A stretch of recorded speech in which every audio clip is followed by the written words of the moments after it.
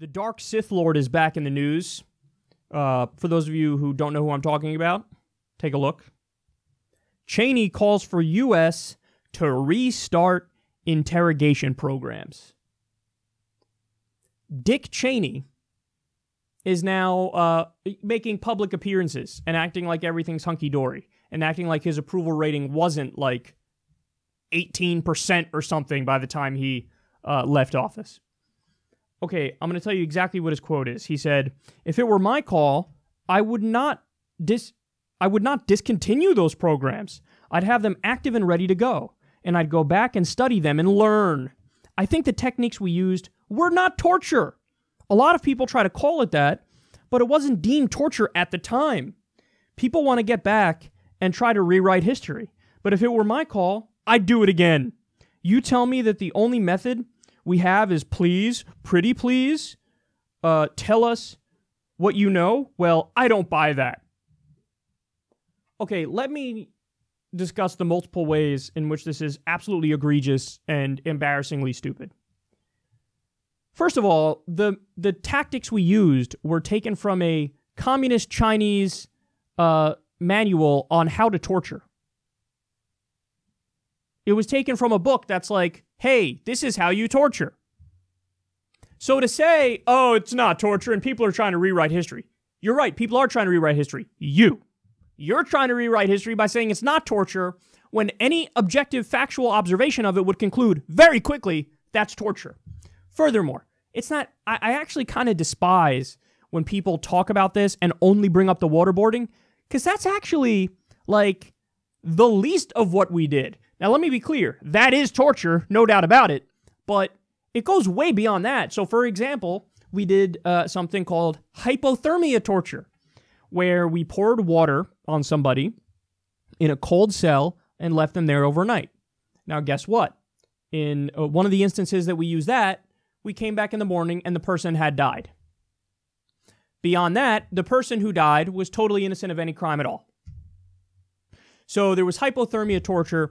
There was what they call rectal feeding and rectal hydration.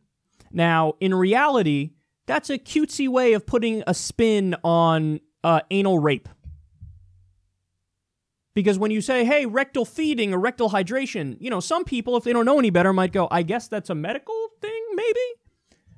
No, they are sticking a tube up somebody's ass against their own will, which would be anal rape. And, you know, doctors have come out and said, that's not a thing that's done. You don't do that. You don't pump liquid food up somebody's ass. Are you fucking kidding me?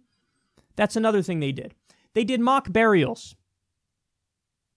They did mock burials. They did sleep deprivation. They would tell people, we captured your mom and we're going to rape her. This is still all stuff that was done. All in the Senate torture report, matter of record. Now, furthermore, the Senate torture report concludes very clearly, this we didn't get anything out of this. Nothing came out of this. So it's immoral, it's unethical, it's barbaric, it's illegal, it's unconstitutional, and we didn't get anything out of it.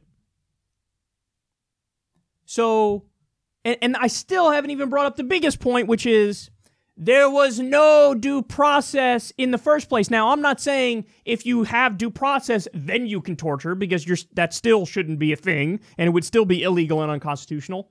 But what I mean is there was no due process to determine whether or not we got the right people. So, as you guys know, because you watch this show and I bring it up all the time, Bush and Cheney made a deal with warlords in Afghanistan and Pakistan. And basically said to these warlords, hey, listen, you get a reward if you send us Al-Qaeda, because we were just attacked on 9/11 and we got to get the bad guys and yada yada. Well, guess what? The fucking warlords in Pakistan and Afghanistan are not trustworthy people. In fact, there were reports about how one of the cultural practices they engaged in was child rape. There were stories of U.S. soldiers going to places to meet these people, and they have children chained to the fucking bed. And then when those soldiers reported that, they were discharged from the military. I forget if it was honorably or dishonorably discharged. But they blew the whistle on child rape that our allies were doing, and the U.S. government was like, we're going to need you to shut the fuck up about that because these people are on our side. Child rapists? So, turns out warlords in Afghanistan and Pakistan are not trustworthy by any stretch of the imagination. So they just sent us whoever the fuck their enemies were. These weren't terrorists. So we hold people without a trial, indefinitely. We torture them. Many of them die. And Dick Cheney is out there fucking publicly talking about how I would bring these programs back. Thanks, Obama, for not fucking prosecuting these people. This is the problem. This is the problem. They committed all these crimes. Obama didn't prosecute them. And then now torture is just another debatable issue. That's it. It's just another debatable issue. You know, hey, you want to have a conversation about what the tax rate should be? What do you think the marginal tax rate should be? Oh, I think it should be 50%. Well, I think it should be 35%. Okay, let's debate this and go back and forth. Hey, what's your take on abortion? I think it should be strictly regulated after viability. Oh, well, I think you should allow a woman to make a choice with her own body. Okay, let's debate this issue. Now, there's one side of the political aisle, which is like, I think we should be able to torture people. Or, no, I'm sorry, I forgot to use the term of art. Enhanced interrogation. So now it's just a debatable issue where people say, hey, can we violate the Geneva Conventions and the Nuremberg tribunals and be war criminals and have that be a normal thing? Yes. Yes.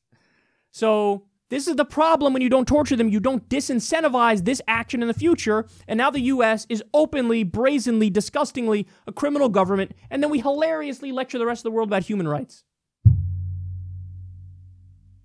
Pro tip, if you just offensively invaded a country that didn't attack us and killed minimum 200,000 civilians and you're doing torture as a normal thing, you don't get to talk to anybody about human rights. You can sit down and shut the fuck up.